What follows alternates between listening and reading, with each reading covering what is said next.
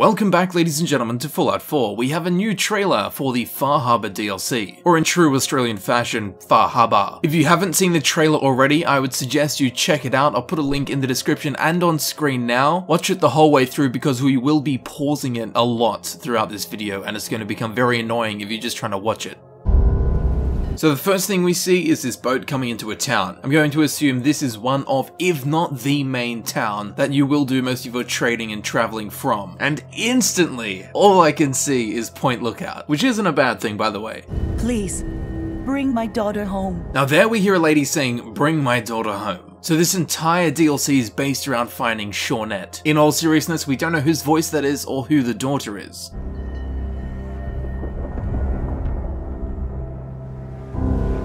In this shot here, just getting forced down our throat is that this place is foggy. Now I'm an absolute sucker when it comes to good textures, so I'm over the moon to see that they have brought in bird shit textures for the rocks. We've paid our dues in blood and bullets. In this shot here we have what is I assume to be a whale skeleton. If you look down here there's a metal barrel, which gives you some idea of the scale of this skeleton. There have been rumors and scripts found in the game's code after certain patches that would hint that there is something called a ghoul whale.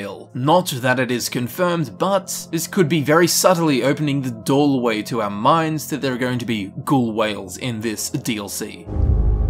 This is our fight. Not that this is game-changing, but as we can see in the background there is a well-lit headland. Most of this trailer is nighttime, grim, foggy, no lights, really dense. So it is good to see that sometimes the sun can come out. And something else we see here is that the forests are actually quite dense, something we haven't seen in Fallout 4 yet. A genuinely thick, dense pine forest. Although the trees may be dead, it's going to create a completely different atmosphere for us. Now on the forums there have been speculation that this is a settlement. I don't think it is, just because of the sheer scale of it. As we can see, we've got this stuff in the foreground here, and all the way over in the background there's a giant building there. So I don't think this is going to be a settlement building location. I just think it's the town that you come into at the start of the game. Our island. Here we get a shot of some very strange lights. Perhaps they will be a new addition to the workshop. I also want to point out, what the hell is that shit on the ground there? It either looks like something that's rotting or is extraordinarily mutated and covered in slime and burnt skin or something. That definitely looks like a tail at the end there. I think that's an open mouth. That looks like some ribs. That looks like a leg. That looks like a tail. I don't know if this is one creature that's been broken into parts or three different creatures. Judging by the possible tail, it is very likely that this could be a gecko, but more on that later in the trailer. Not yours. Here again we see the kind of thick vegetation and the mist, of course. There's a question that needs to be asked. What the hell is this thing? Is this some fungus, or are we going to go back to the Point Lookout shit where there's like teddy bears and dolls hanging from trees? And up in the top left we will see something that isn't a tree. Although it is long, tall and thin, at the bottom we can see that it gets quite thick. Much thicker, much quicker. than any tree. So take note of that because I actually think we see it again later. This is a shot just showing off the sheer scale of the DLC. They did say that this DLC is going to be bigger in size, in terms of map size, than the Shivering Isles from Oblivion, but they also said that it's going to have less content than the Shivering Isles from Oblivion. So we can expect an interesting area to explore.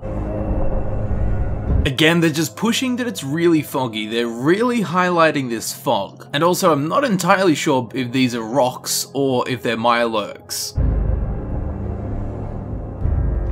Now in this shot here, we see a new armor set, which I do believe to be some kind of old school diving suit. Judging by the shape of the helmet, the big rivets in it, the pipes coming off it, and on the back of the armor there's actually what seems to be some kind of air tank. So this suit could very well give us underwater breathing. And the only reason to give us underwater breathing is if there is some interesting things to explore underwater.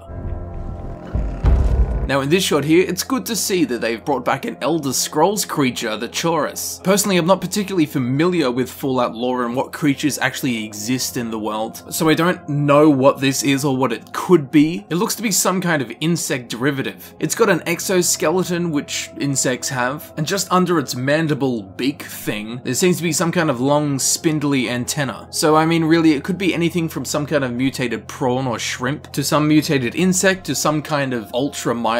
I mean, who knows, really? The fog can do a number on you. Now in that line there, he says the fog will do a number on you. So far in most of the shots in this trailer, the fog has been one of the main focuses. So I don't know if that line is just, it means that there's so much fog that you go insane, or if there's something to actually do with the fog that will affect you while you're playing the game. Like if it's irradiated, if you get poisoned by it, perhaps huge thick fog comes through and creatures come through the fog. Where the fog goes, the creatures go. I don't know, but him saying that and pointing out that the fog will do a number on you makes me think that there's something more to the fog. In this shot here, we see a new set of armor, some kind of coat. Hopefully it's a unique set that I will most certainly acquire. And we also see a lever action rifle. It looks very similar to the Lincoln Repeater in Fallout 3, so we can expect this new type of rifle in this DLC. Please make a unique variant of this weapon. Now I don't know if it's just the lighting, but this dude in the back here, his face looks gaunt as. The contrast between the color of the skin on his face and his eye socket, which is just a big black hollow circle. Again, I don't know if it's lighting or if he's wearing a mask or he's some kind of new dude that we will encounter in this DLC. Get you all turned around.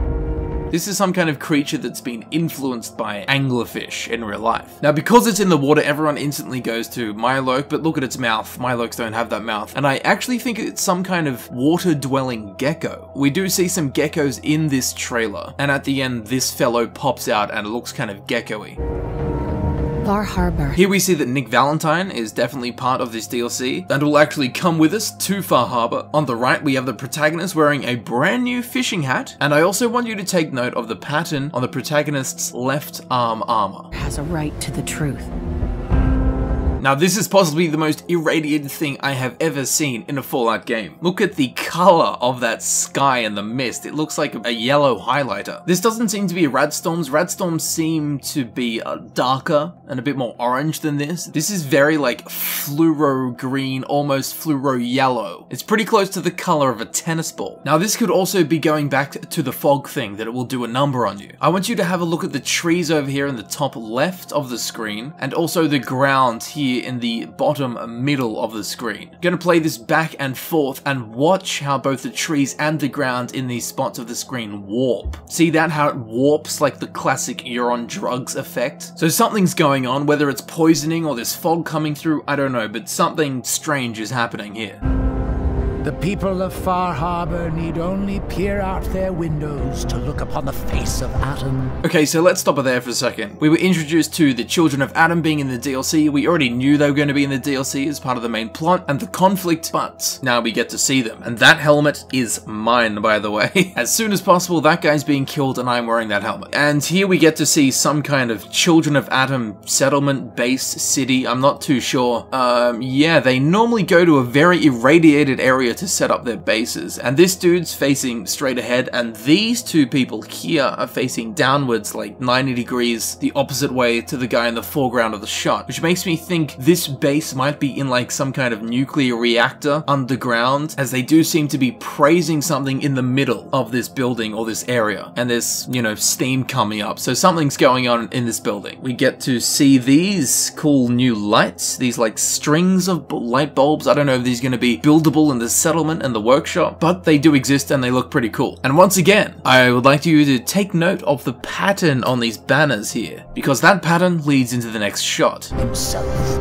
Okay, here, again, foggy, would you believe it? But how cool is this? Some kind of new armor, and that looks very much like a power armor helmet, but it's not on a power armor suit. As we can see the gap there between the chest piece and the left arm piece, we can see the blue jumpsuit underneath. So these are bits of armor instead of a suit of power armor. So I don't know if this is some kind of super refined power armor thing, like some kind of stealth suit like we saw in New Vegas and Fallout 3. Maybe it's some kind of ranger suit like we saw in New Vegas. On the front of the helmet there does seem to be some kind of filter like we see on a gas mask. So maybe this suit will help you with the heavily irradiated fog that we will encounter in Far Harbor. Who knows, but it is cool to see a new suit of armor. Please give us a unique variant of it. And that pattern I wanted you to take note of, look at this. It's on the left arm piece, and it also seems to be on the back of the chest piece. This set of armor is either some kind of Child of Atom set of armor, or they have introduced a new armor paint, which will be the Child of Atom paint, because that exact pattern we saw on the banners in the Child of Adam's base. And now, lo and behold, it's on the protagonist's armor. I'm not exactly a guns expert, but I don't quite know what the protagonist is holding there as a weapon. It could be a shotgun, or we could all get our hopes up and think it's a new weapon. Given form. Here we are introduced to a new type of melee weapon. Now I'm no angler in real life and have zero fishing experience, but I can tell that the hook on this pole has pretty much 100% similarities to a normal sized fishing hook, especially with the tip, the shape of the tip, the barb. I've just spent 10 minutes trying to look up giant hook on stick, bent harpoon, antique whaling tools, and I cannot find this thing anywhere on Google. So I don't know if this thing actually exists in real life, but I mean, if it did, it looks like something you stick into a fish that's still in the water, a big fish, and you then use the pole to help you drag it onto the boat. Again, I don't know if this shit really exists, but if it does, it's whatever that thing is. And I really hope that Bethesda gives us a unique variant of this, unlike the Buzzsaw blade in the Automatron DLC. And if you do make a unique one, please put like 5 prongs on it or something, make it unique.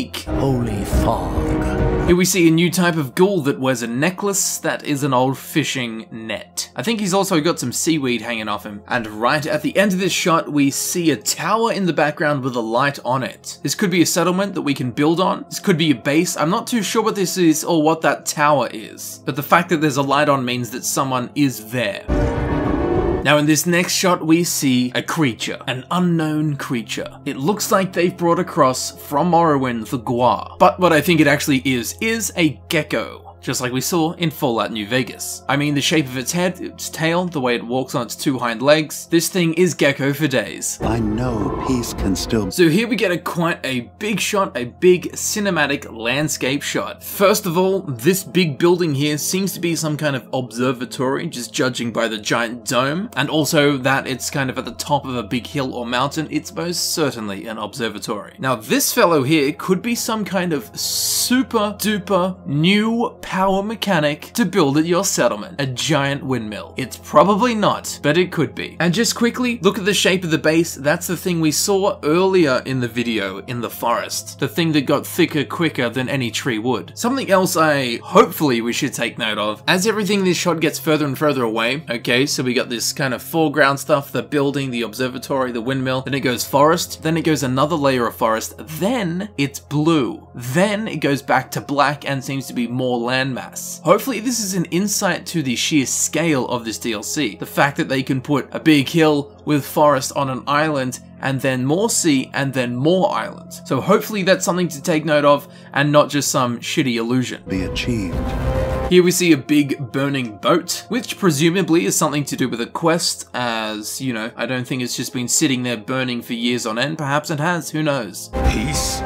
Now here we're in a town, and this guy says, "Peace? You call murdering one of our own peace?" And as we can see, there's 5 people in the shot. 1, 2, 3, 4, 5. You come. Then it very swiftly goes to the next shot, where these 2 guys have their guns out, and this guy over on the bottom right is dead, or breakdancing, or doing yoga, or becoming a contortionist. Those 3 last options are incredibly unlikely. Murdering one of ours. Although in this shot here, we do see 5 people running out of town. So I don't know what the hell's going on, but it's pretty sus that that dude was on the ground. And in case you wanted some, there is a souvenirs shop. Peace. Here in this shot, we see 2 dudes shooting guns, and these are new guns. Now this shot is actually in slow motion, and the speed of the gun is still pretty quick. So I do think this is some kind of automatic machine gun weapon. A machine gun weapon, yes, opposed to those non-weapon machine guns. Once again, admittedly, I am no weapons expert, but I want us to watch this a couple of times, and hopefully someone can tell us, but every time he shoots that kind of, I don't even know, the bigger barrel over the top of the smaller barrel moves back and forth when he shoots. See that? I don't know what kind of gun does that, but it does seem to be some kind of machine gun. An assault rifle perhaps, an SMG, an Uzi, an AK-47, an MP-44. A huge lack of knowledge on my part. Okay, now here we see this angler dude pop out of the ground. As we know, he's got this glowing fellow on his head. In the background there, amongst the reeds, we can see 2 more glowing fellows, so I think he's got some friends. Now, because this fellow's in the water, everyone assumes that it's some kind of Mylok. However, I think it's some kind of gecko. This dude on screen does actually look a lot like a Mylok king. However, Miloc kings have webbed hands. As I think we can see, this guy does not have webbed hands. Yeah, definitely. Look, there's big gaps between the fingers. And I've actually had a gecko as a pet once, and they do have weird long fingers like this. Same with frogs, they have like 2 super long toes, shit like that. Anyway, I don't think this thing's a Miloc, I think it is an aquitiously adapted gecko. But in all seriousness, this is a Murloc from World of Warcraft, 100%. Here, the gecko-y thing jumps out in a rage. It looks a little bit Creature of the Black Lagoon-y, and although it's completely out of focus, how awesome does the atmosphere of the background look? Alright, now we're gonna look at pretty much every single frame of this scene here. First of all, look at the gun. What the hell is that? It's some kind of heavy weapon, I think. See how the left arm is holding like a handle with like a thumb button trigger thing? So the obvious thing in this shot is this ridiculous creature that we're fighting. And I think this was that thing that was running through the swamp before earlier in the video that I said was kind of insectoid. My suspicions are 100% confirmed. Look at the shape of the arm. That is 100% just like those mantis things we saw in Fallout New Vegas, which of course were heavily based off the prey mantis in real life. We can also see what seems to be a whole bunch of eyes or some kind of receptors, something suspicious that I don't want to have anything to do with on this thing's head. These green circles, and I'm pretty sure that black dot there is an actual eye. We do see it much closer a little bit later. As we can see, it's got the 2 antennas, whatever the plural of antenna is. Antennaeus suspicious. And this thing in the middle is a mandible, the little mouthy tube thing that insects use to suck shit up. So in this shot here, we get a bit of a closer look at its head. So we have the black circle, which I do believe is an eye. Then there's these 3 green circles that just look sus as. We get another look at the mandible, and there's a second mandible underneath. So rather like a blood bug, this thing could be like headbutting us and sucking our life from us, which to be honest sounds like the scariest shit ever in a Fallout game. Can deal with a blood bug, but when it's a 9-foot black tyrannid prey mantis, no thank you. Look at that shit, it's going in for the suck. And I also want us to take note that the protagonist is actually reloading this gun, or rechambering a bullet with like a lever action. So interesting, this could be a weapon, could be like a harpoon rifle, could be a heavy weapon. I'm not too sure what this is, but it looks intense. Careful. This could get out of hand. Oakley Dogley, back to the start. Now, as we know, I'm pretty sure Far Harbor is based on the conflict between the settlers, the people that live on Far Harbor, the island, the children of Atom, who we've already seen in the trailer, and the synths. I mean, straight away by the blue lighting, this is synth central, and if this is the synth base, then 100% the synth base is inside that observatory we saw earlier on in the trailer. As we can see, this guy here on the top left is a giant telescope. The room is also a dome, like every box is ticked. We also see this bloody iRobot in the middle here. Real fast. Who we then see here. Okay, where to start with this guy? So we know Nick Valentine came with us to Far Harbor. This guy is obviously a 2nd generation synth, much like Nick Valentine. So people have made the connection that this is actually Nick Valentine who's been converted onto the synth side and is now possibly antagonist, protagonist, who knows? Friend or foe? I don't think so, because when we go to the Institute, we learn that there are other 2nd generation synths, just like Nick Valentine, so this could very easily be one of those synths. His skin tone, or fake skin tone, is different to what Nick's is, and I do believe that this guy on screen here, his face is more complete than Nick's is. So I don't think this guy's Nick Valentine. I do believe he's the leader of the synths on this island, and the force behind the synth movement. I do feel, however, that there might be someone bigger behind this guy, just because this guy's ride has been pimped. The amount of cables and modifications, the amount of expensive amplifier tubes, he's got a volume button on his shoulder, he's got what looks like a flamethrower muzzle coming out of the side of his head. So yeah, because this guy looks so heavily modified, who modified him? Probably someone else. And that someone else would probably modify this guy to his or her advantage. So although it may seem that this guy's the leader of the synths, I do feel that there's going to be someone else behind it. And then again, it goes out to Fallout 4 Far Harbor with that kind of like, I don't know, 70s, 80s horror movie font, which is absolutely adorable. And the mist is also going across the screen, again, accentuating, highlighting that mist. So there we go, the trailer for Far Harbor, it's coming out May 19th. 14 days, in 2 weeks it's coming out. Early access would be great, Bethesda! So just to recap, we come here with Nick Valentine, there's mist, something's in the mist, something's going on with this fog. We've got new creepy praying mantis super enemies, probably got geckos, what I think to be Equidius geckos. They could be some offshoot of Mirelurk, who knows. We've got new armor sets, new weapons, the hint of mutated whales, got the local people of Far Harbor, we have the synths, we have the Children of Atom, we have very possibly the Children of Atom armor paint. There is a whole bunch of very interesting stuff here. Don't forget, this is the big DLC. And this trailer is also short, so this should only be a tiny glimpse into some of the great things that we can expect to see in this DLC. And there you have it. There is my in-depth analysis of the Far Harbor DLC trailer for Fallout 4. I hope you survived it. If you did see anything or you want to correct me on anything, please do. I'm one man looking at foggy things that I probably don't know what they actually are. So if you know anything beyond what I do, please feel free to leave a comment. And with that, thank you very much for watching. Thank you for sticking it out. I hope you learnt something and that you have come away a little bit wiser than you came. I've been Camel, and I'll see you very shortly in the next video. I'll see you there in a second.